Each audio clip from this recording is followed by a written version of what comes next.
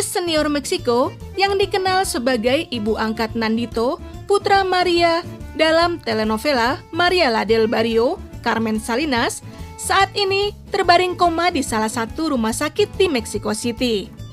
Aktris yang sempat terjun di dunia politik tersebut dilarikan ke rumah sakit pada hari Kamis 11 November 2021 dini hari setelah mengalami stroke.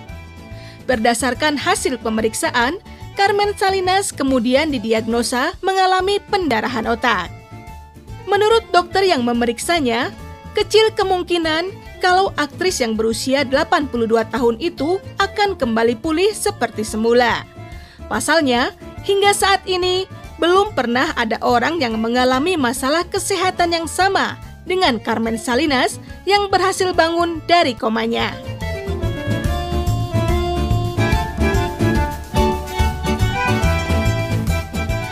Carmen Salinas merupakan salah satu aktris senior yang terus aktif di industri hiburan Meksiko hingga saat ini.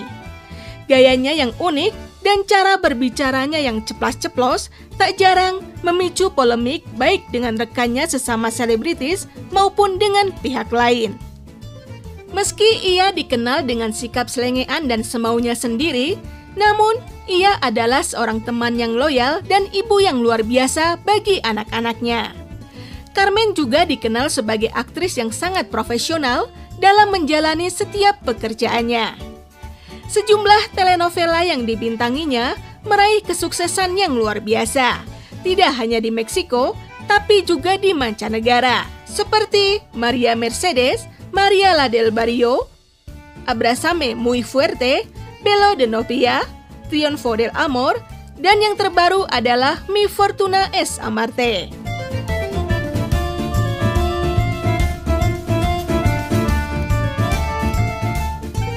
Selain dikenal sebagai aktris senior, Carmen Salinas juga dikenal sebagai seorang politisi.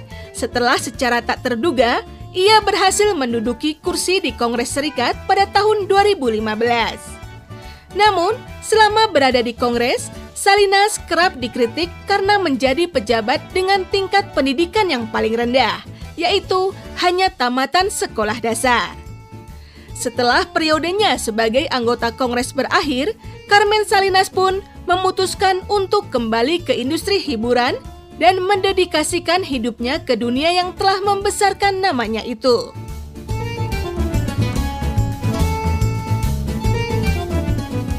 Carmen Salinas Lozano lahir di kota Torreon, Meksiko pada 5 Oktober 1939. Ia menjalani masa kecilnya dengan penuh perjuangan. Ayahnya meninggalkan ia dan ibunya serta saudara-saudaranya dalam kemiskinan. Untungnya, Carmen Salinas kecil dianugerahi bakat langka, yaitu mampu menirukan gaya dan suara para publik figur kondang.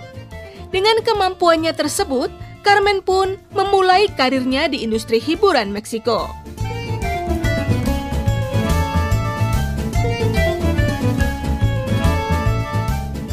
Berkat rekomendasi dari aktor Herman Valdez Tintan dan Marcelo Cafes, Carmen Salinas lalu mendapat pekerjaan di teater Folis. Sedikit demi sedikit, popularitasnya di industri hiburan Meksiko pun mulai menanjak. Tak lama kemudian, Carmen pun mulai tampil di sejumlah program televisi. Meski demikian, baru pada tahun 1964, Carmen Salinas memulai debutnya di dunia seni peran ketika produser dan sutradara Ernesto Alonso menemukannya dan mengundangnya untuk menjadi bagian dalam telenovela La Vecindad. Sejak saat itu, Carmen Salinas terus aktif di industri hiburan Meksiko hingga saat ini.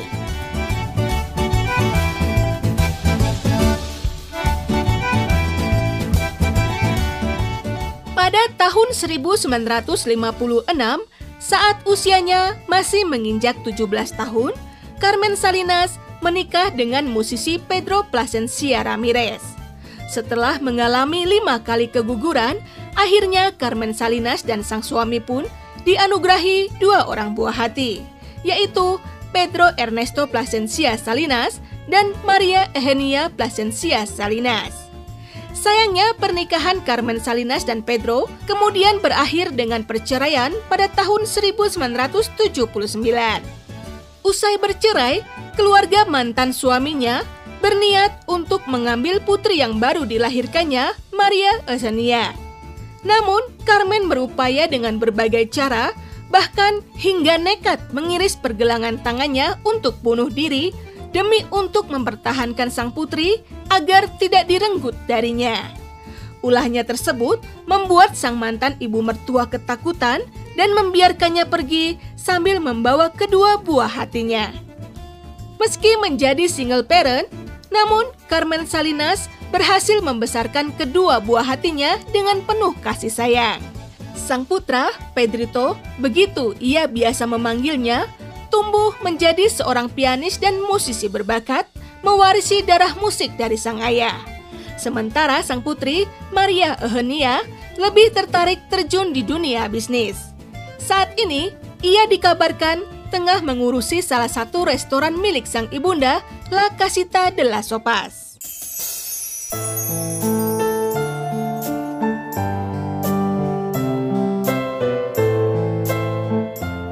Ketika usia Pedro menginjak 30-an tahun, ia mulai mengalami masalah pencernaan. Awalnya, Pedro diduga hanya mengalami sakit mah biasa. Namun, kondisi Pedro kemudian semakin memburuk. Ia mulai menderita sakit di punggung, dada, dan juga batuk yang sangat kuat yang menyebabkan ketidaknyamanan di tenggorokan dan paru-parunya. Akhirnya, Carmen pun membawa sang putra untuk berobat ke dokter spesialis. Dari hasil biopsi diketahui kalau Pedro terdiagnosa menderita kanker paru-paru. Berita tersebut tentu saja membuat Carmen Salinas syok. Pasalnya, penyakit tersebutlah yang telah merenggut hidup kedua orang tuanya. Namun, Carmen tidak menyerah. Dia melakukan segalanya untuk menyelamatkan sang putra. Dia membawa Pedro ke salah satu rumah sakit swasta terbaik di Meksiko dan meminta para dokter untuk membantu Pedro berapapun biaya perawatannya. Namun, meski telah melakukan segalanya untuk sang putra tercinta, ia tetap tak mampu melawan takdir. Hanya 7 bulan setelah didiagnosa menderita kanker, pada 19 April 1994, sang putra tercinta Pedro Ernesto Plasencia Salinas wafat di usianya yang baru menginjak 37 tahun. A mi hijo Pedrito, del 93, hace un viaje a Alaska y cuando regresa del viaje venía con mucha tos. Y entonces ahí fue mi hijo a que lo vieran, a que le hicieran unos estudios, unos análisis. Y el martes me dice que me van a hacer unos estudios, me van a hacer aquí una dietita, mamita, una biopsia, mamá. Y me salté yo, una biopsia, ¿por qué, hijito? ¿Qué tienes, hijito? Porque creen que me traje un virus de allá de Alaska, mamacita. A la semana siguiente estuvo ahí internado en lo que le entregaban al doctor los estudios y las radiografías de todos los estudios que le habían hecho. Y que nos va diciendo, pues señora, no le tengo muy buenas noticias. Y digo, dígame, doctor, ¿qué tiene mi hijo?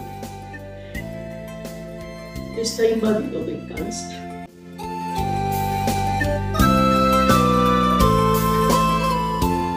No saben cómo me puse porque vi morir a mi madre y a mi padre de cáncer. A los 7 meses de que le descubrieron el cáncer, muere mi hijo. A las 11:45 de la mañana. Ya no puedo seguir trabajando. Ya no voy a cantar, ya no voy a trabajar, ya no quiero volver a actuar. Me quiero morir, yo me quiero morir por mi hijo.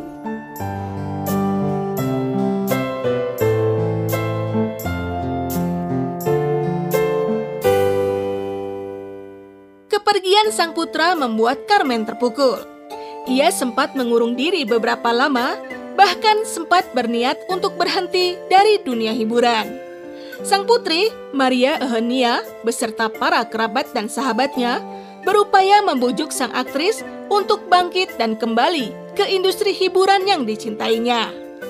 Atas dukungan orang-orang di sekitarnya, Carmen Salinas akhirnya berhasil bangkit dari rasa duka mendalam atas kehilangan sang putra. Ia pun kembali ke industri hiburan, mencoba untuk melanjutkan hidupnya. Meski dengan bayang-bayang Pedro yang selalu menyertai di setiap langkahnya.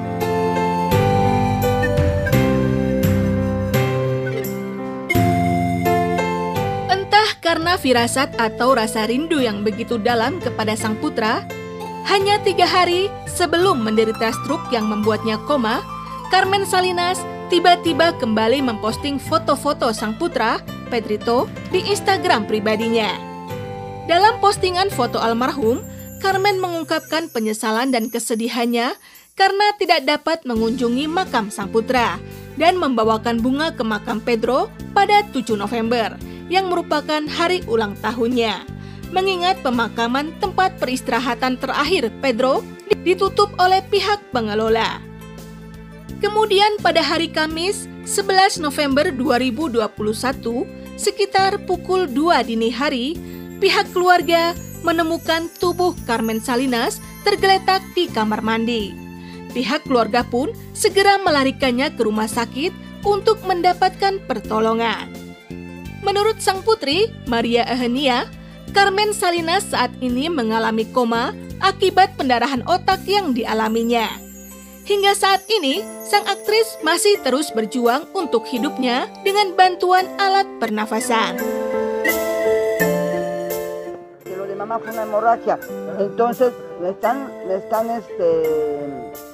así que haciendo tratamientos de medicina, no nomás para el dolor, también sé que para lo del cerebro, y obvio también le cuidan sus pulmones. Entonces, están todavía sus órganos, y gracias a Dios funcionando normal. Entonces, hay una esperanza, bastante esperanza, y ahora sí que seguir orando y con mucha fe todos. Y ya, creo que se le están dando anticoagulantes, o sea, le están dando muchas cosas para poder tratar de sacarla de esta situación. Está dormida, está bellamente dormida, muy bonito su cutis, su semblante muy bien, sus manitas, ni se diga con sus uñas, que siempre es muy coqueta mamá. Y otra vez, siempre la estoy estimulando y siempre que llego para los pies para darles, como que te dicen, no me andes haciendo costillas porque hace los pies como, cuando paso abajo del talón, hace así los pies como diciendo, no me hagas costillas.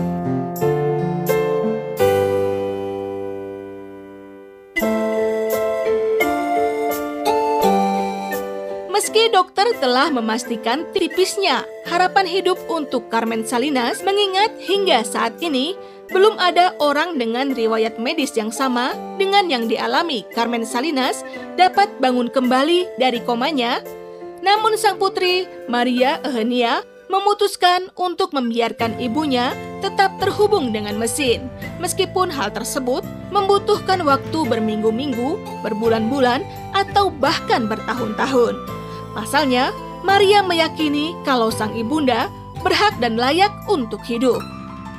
Kabarnya, keputusan María itu mendapat tentangan dari beberapa anggota keluarganya yang lain. Mereka beranggapan kalau María seharusnya membiarkan Carmen untuk beristirahat dan pergi ke sisi putra kesayangannya, Pedro, yang wafat lebih dari 27 tahun yang lalu. Sebelumnya, Carmen Salinas telah memberikan pesan terakhir atau wasiat kepada sang putri jika ia meninggal kelak agar dikuburkan di tempat yang sama dengan sang putra. Ia ingin beristirahat selamanya di samping Pedro, sang putra tercinta.